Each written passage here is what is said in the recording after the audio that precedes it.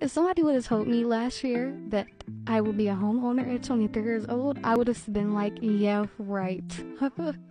First off, last year I was almost 5 months pregnant. I was having difficulties in my pregnancy, and it led to me quitting one of my jobs. So I was a little worried about that, but you know, God always works it out.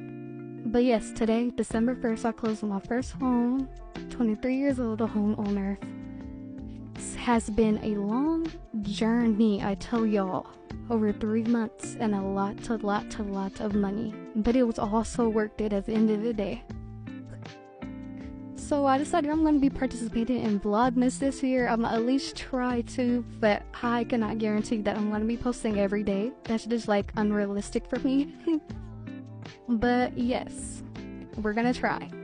PSA, my baby is making a lot of noise in the background, so mind your business, okay?